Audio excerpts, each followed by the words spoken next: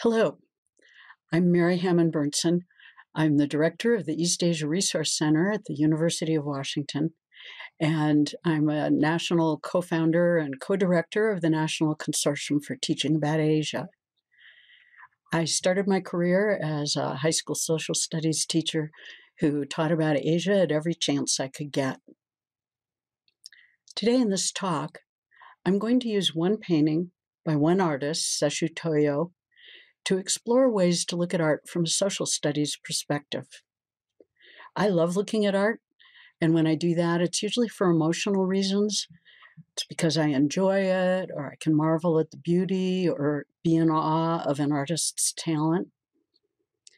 I find art can be eye-opening or thought-provoking, forces me to think about contemporary social issues. Art can give us pleasure, or it can make us uncomfortable. It inspires us to ask questions.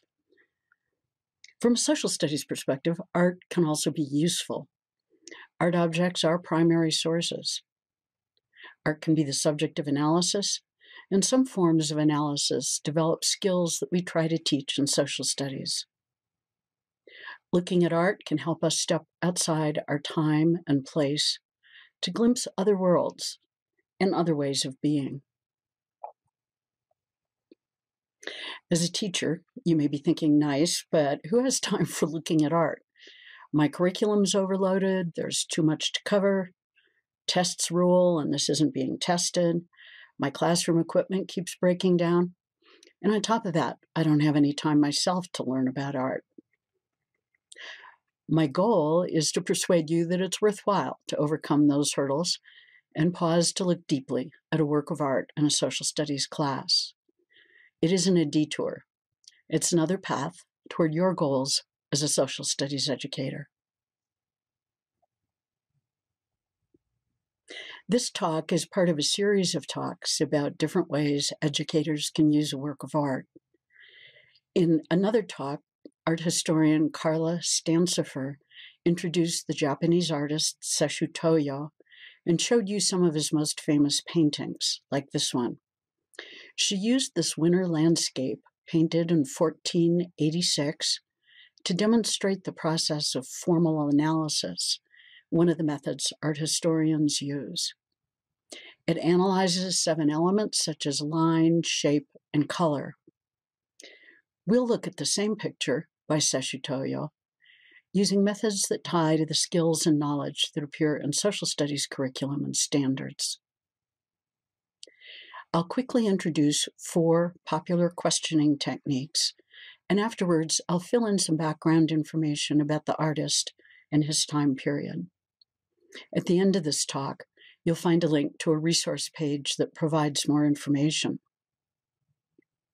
In looking at the questions I'm going to show you, envision how you would use them to meet your social studies goals. We'll start with VTS, Visual Thinking Strategies. In this method, the teacher uses 3 open-ended questions over and over. The teacher may paraphrase student responses, but not supposed to say anything like, "That's a great observation." Here are the questions. What's going on in this picture? What do you see that makes you say that? And what more can we find? So let's look at the picture. Those questions may seem deceptively simple or simply frustrating to you or to the students, but following the sequence leads to really positive results. The question, what's going on in this picture?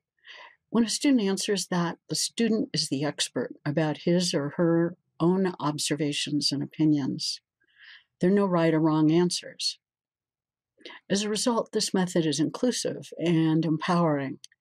The different kinds of learners in your classroom gain an entry point into the discussion. The next question is, what do you see that makes you say that? The second step requires students to slow down and find evidence to support their initial observation. But there's no wrong answer here either. If a student points to the vertical line in the middle of this picture, and says she sees a mountain with a cell tower on top, and then supports that observation with a statement about little crossbars or a tower and wires coming down, what she sees, that is what she sees. And she's explained why it is that she perceives that. The third question prods further. What more can we find? Here we're looking at a close-up of the bottom of that picture. Eventually, different observations emerge from the class. Another student might say, I see a boat there, or a little person, some kind of building. Somebody might go back to the earlier statement and say, that's not a cell tower up there on that mountain, and support that opinion.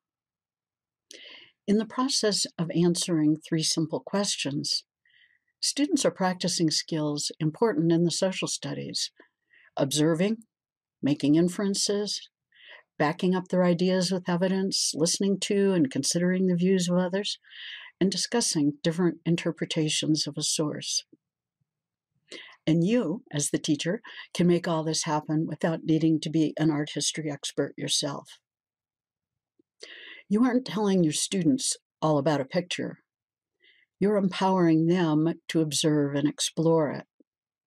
That's the core of the VTS method, presented way too quickly, I'm afraid, to do justice to it. I encourage you to explore it further by following the link at the end of this talk.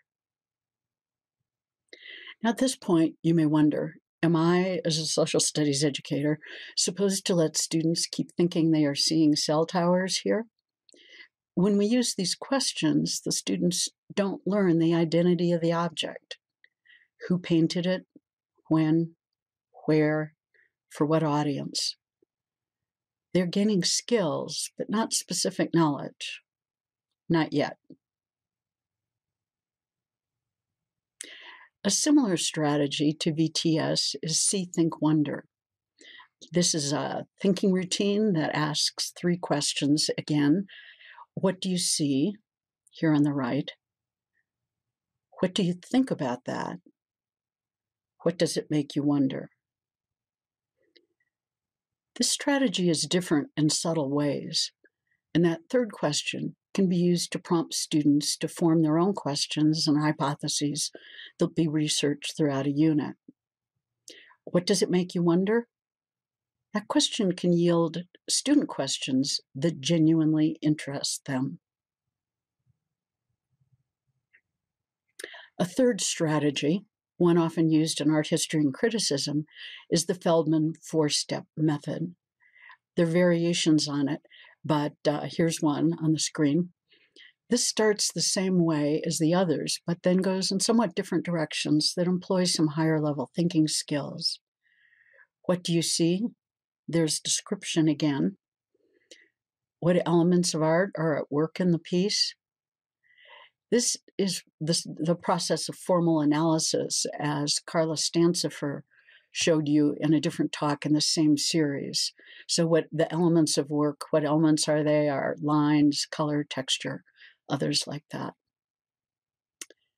What is the purpose or meaning of the work? Now that's interpretation, and for that you will need additional information. Finally, what do you think about the artwork? That's judgment and evaluation. Finally, one last strategy here. This fourth one is the classic source analysis tool from the Library of Congress. This method looks at the work of art as a primary source. It's a piece of evidence in the form of a picture rather than in written words.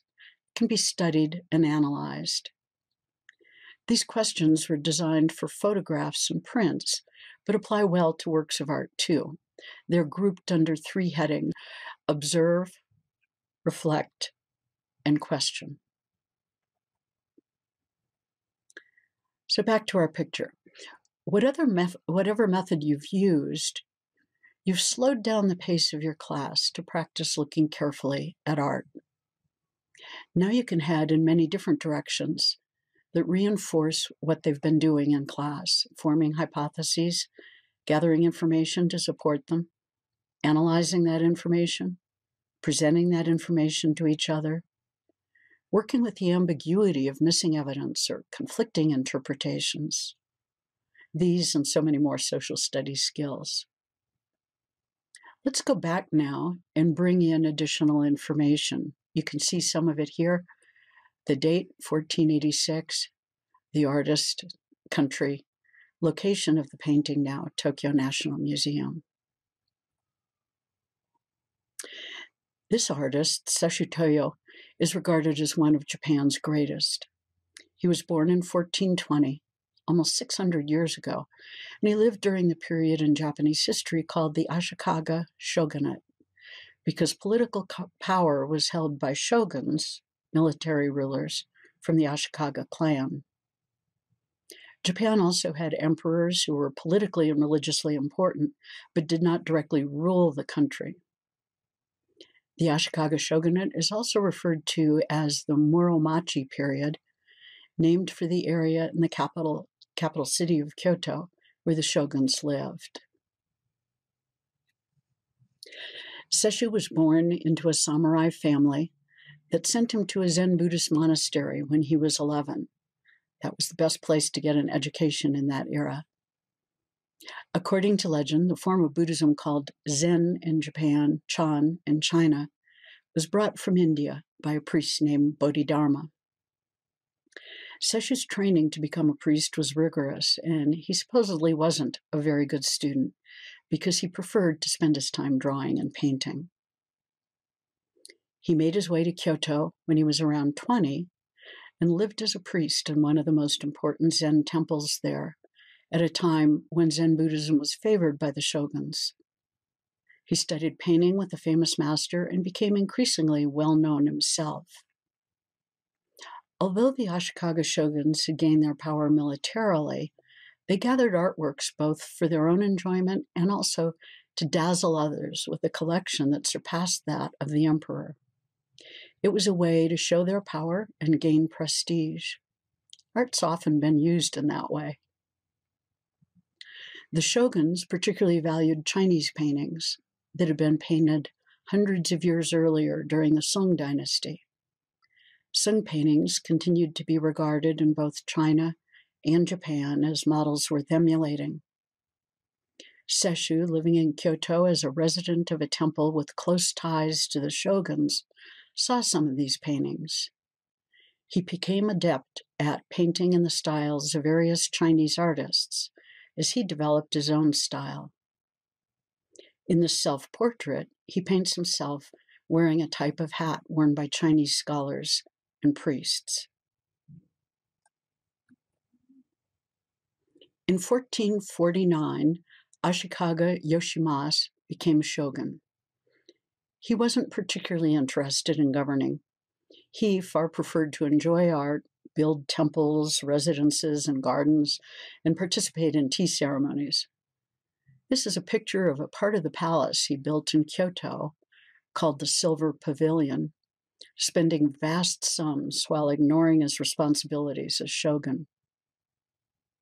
In 1464, the Onin War broke out around him, a civil war that destroyed much of the city of Kyoto. Sesshu left the capital for the provinces, as did many others. A side effect of all these people fleeing Kyoto was the spread throughout Japan of various arts that until then had been unique to Kyoto. Here's a map of some of the places Sesshu traveled, with Kyoto there on the right, sort of in central Japan.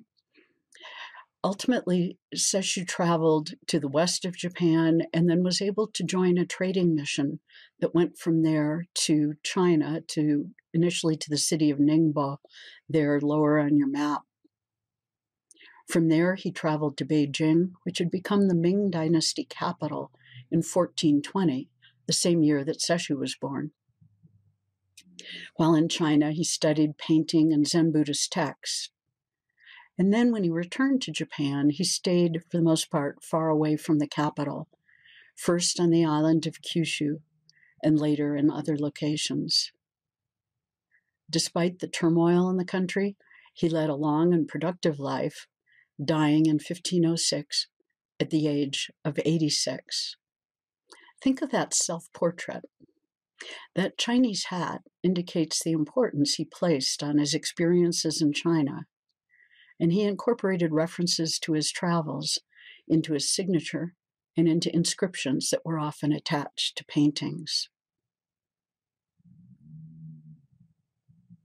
When we return to this 1486 painting by Seshu, knowing this context, we see it somewhat differently. He was 66 years old when he painted it, and he'd been a priest and an artist all his life. He lived mostly in cities and towns, so this is probably an imagined view following the Chinese models established 300 or even more years earlier. He probably painted this while inside a temple or monastery for viewing by other monks. It was not monumental. In fact, it was really quite small and was made to be seen close up.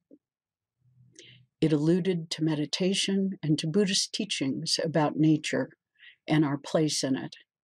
Think of that little person there, lost in nature. So looking back at it, Seshu's life story took place against a backdrop of major themes that are often studied in world history. Political struggles between rival individuals and systems, and between centralized authority and regional powers. That was going on all around him. Cultural influences transmitted from one country to another, often carried by trade or diplomatic relations. He personally participated in that. The transmission of religion and culture together. In this example, Zen Buddhism, which had come much earlier from China to Japan, along with related art forms, and then flourished in Japan. The era when the Ashikaga shoguns ruled Japan is remembered now, despite the political failures of Ashikaga Yoshimasu, as a period when many arts that continued to be a part of Japanese culture were established and flourished. Seshu lived during a time of political turmoil, but also a time of major artistic developments that have influenced Japanese culture ever since. To learn more, one good reference source for you and your students is the Heilbronn Timeline of Art History at the Metropolitan Museum in New York. Here's a screenshot of one of the pages. You can find short essays and images in addition to the timeline. All those images across the top can be expanded. This screenshot is one of the pages about the Muromachi period. Remember, another name for the Ashikaga shogunate.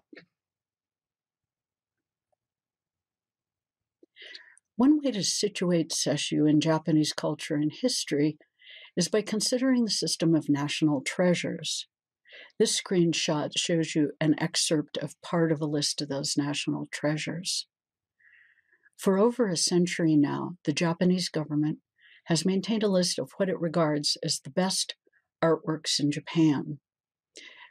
Down there at the lower right, you can see just part of the artwork we've been looking at, and just above it, the companion piece that was an autumn landscape. In the painting category, there are 159 paintings considered to be national treasures. Of those, 20 are Sung Dynasty Chinese paintings, showing how important these paintings were and still are. And of the 159 paintings, 6 are by Seshu Toyo, a remarkable number for one artist in a system that spans more than 1,000 years of paintings. In the category of buildings, one of the national treasures is the Silver Pavilion, which I showed you earlier, where Ashikaga Yoshimasu ignored the civil war raging around him. Seshu's artistic contributions to Japanese culture are an important part of the legacy of the Muromachi period, when the Ashikaga shoguns supported Zen Buddhism, commissioned and collected art, built beautiful buildings. Ideas that grew from Zen Buddhist teachings, such as valuing simplicity and imperfection, the concept that less is more, live on in painting styles and in other arts too, such as flower arranging and tea ceremony. You can't learn all this just by looking at a painting and asking a few questions. But those questions we looked at earlier can start your students on a path to looking at images more deeply, thinking analytically about what they see, and discussing different inferences and interpretations. Nowadays, our world's so full of powerful images competing for our attention. I think it's kind of sad that in our textbooks, if you even have textbooks and if they have pictures, the pictures just sit there, squashed alongside a column of text. If you can make any of those pictures come alive for your students, you're teaching social studies skills while opening doors to understanding and appreciating a different place and time in history. If you want to follow up on these ideas, you can copy down this link. It will take you to the list of terms, the questions and resources mentioned in this talk, and a few other resources. Thank you for watching this. I hope you and your students will enjoy exploring Japanese art. When I was a high school student, I had a social studies teacher who introduced us to Japanese art. I have no memory of what methods she used, but I do know that she enriched and ultimately changed my life. Thanks again.